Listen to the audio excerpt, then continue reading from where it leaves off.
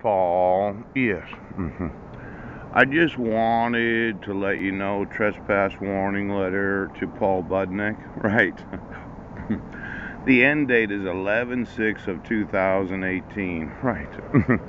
Today is the 10th of November of 2018. Oh. Now, this was issued on November 6th of 2017. Yes.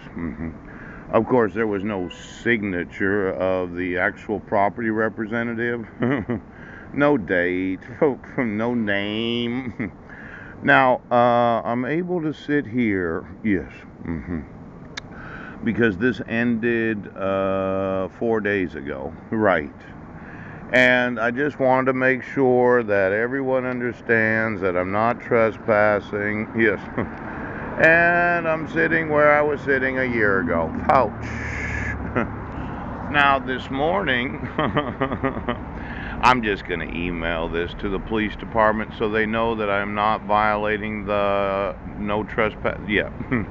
And I might even eat lunch here tomorrow, unless, of course, you wanted to enforce the laws. Now, as I mentioned yesterday, there is nothing more important to me as a father than fathering my 5 sons. Now, I didn't get any phone calls. Oops. I didn't get any emails. And I did send an email this morning. Yes.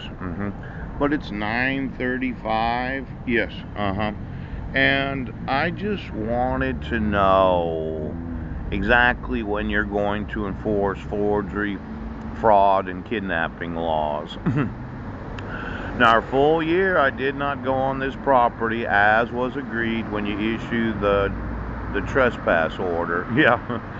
But I thought that I'd like to have my rights today. Oh, oh. I'm not in a hurry. It's 9:36. Today is the 10th of November. Yes. Maybe I can make it bigger for you. Hang on just a second. I made sure as to not violate any court orders.